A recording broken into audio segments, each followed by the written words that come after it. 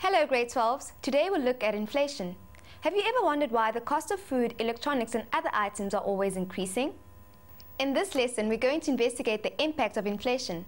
We'll also look at how inflation affects the purchasing power of money. And lastly, we'll look at how the value of an item decreases over time and the value of money in a bank account changes. The official inflation rate of South Africa is determined by Statistics South Africa and is published regularly in the media. Various factors affect the official published inflation rate. This official inflation rate is determined by the so-called basket of goods and services. When we talk about the rate of inflation in South Africa, we often refer the rate of the inflation based on the Consumer Price Index, or CPI for short. The South African CPI shows changes in price of a basket of goods and services which South African households purchase for consumption. The CPI is compared to previous years.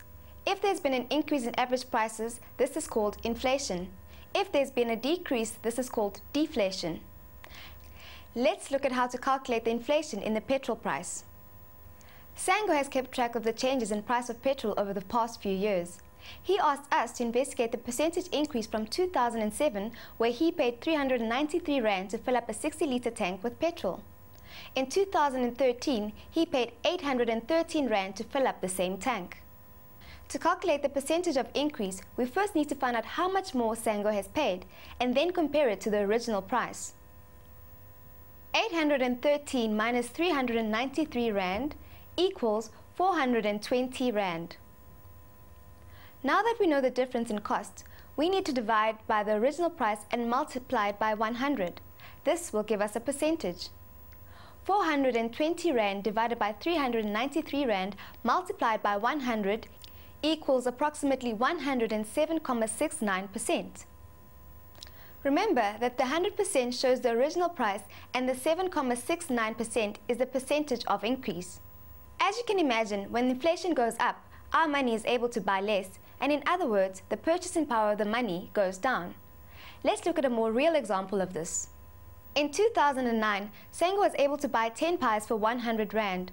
4 years later, he was only able to buy 8 pies with 100 Rand. In 4 years, the buying power of 100 Rand has decreased so much that Sango was only able to get 80% of the pies as he was able to in 2009. The eroding effect is how the real value of money decreases over time due to inflation. Let's look at this in more detail. If an ice cream has a price of 10 Rand today, we pay 10 Rands for it. In a year's time, if the ice cream's price has increased by the 10% inflation rate, we will have to pay 10% more for it. In other words, we would now need 10 Rand and 10 cents to buy the item. This may seem a small amount, but if we're buying a motor car, the 10% inflation rate can make a big difference to the price of the car. Inflation has a major eroding effect on investments as it reduces the value of investment returns. Let's look at this in more detail. Sango's uncle invested 450,000 Rand in a fixed deposit account for a period of 1 year. The account paid interest at 6% per year at the end of every 12 months. The investment was made on the 1st of October 2010. He asked us to determine if his uncle's investment outperformed inflation. The inflation rate for this year was 5.65%. Let's see how this ate into the investment. If the bank paid 6% interest from October 2010 to September 2011 and the inflation rate for the same period was 5.65%, this means that effectively his uncle received 0.35% interest on his money.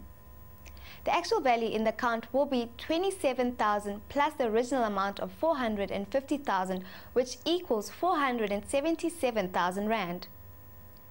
But as we know, this amount of money won't have the same buying power as it did when the money was invested.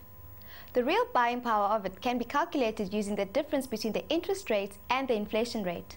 This means that the buying power of the final amount will be roughly equal to the buying power of 451,575 Rand on the day it was invested. This graph shows the difference between the bank interest rate, the inflation rate, and it shows the real buying power of the investment. Thank you for joining us, grade 12s. Remember, the tasks for this section can be found in the Working with Inflation, Interest and Banking Task video. You'll also be able to learn more on our website www.mindset.co.za/learn. Goodbye.